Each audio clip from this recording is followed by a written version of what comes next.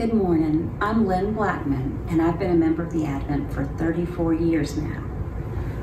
It is right and a good and joyful thing, always and everywhere, to give thanks to you, Father Almighty, Creator of heaven and earth. This familiar line from the Book of Common Prayer marks the beginning of our Eucharistic celebration on Sundays, inviting us to proclaim God's power and love.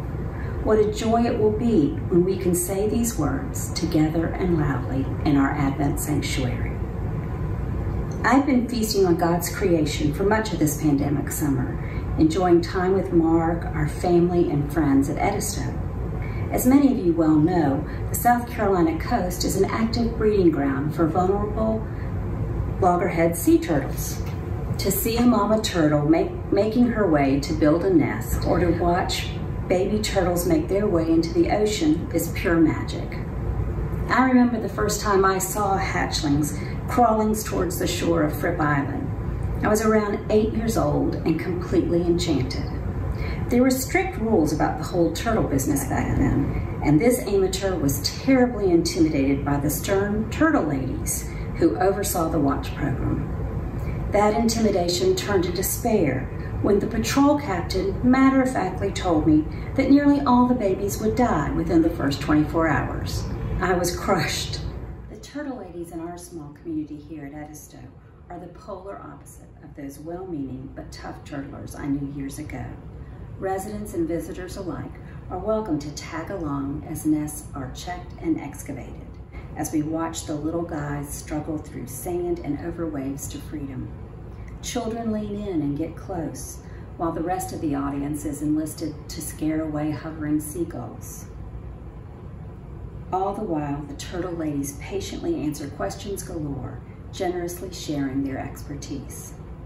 Just recently, I began to tag along with the daily patrol, listening and learning. Those early mornings have brought such reward. On my very first outing, we guided 137 fledglings into the water, a record-setting hatch for our stretch of beach. Since then, we've hit the jackpot some days and come up empty on others, but witnessing this miracle of creation, whether on a small or large scale, never fails to make my heart swell or bring tears to my eyes or joy to my life.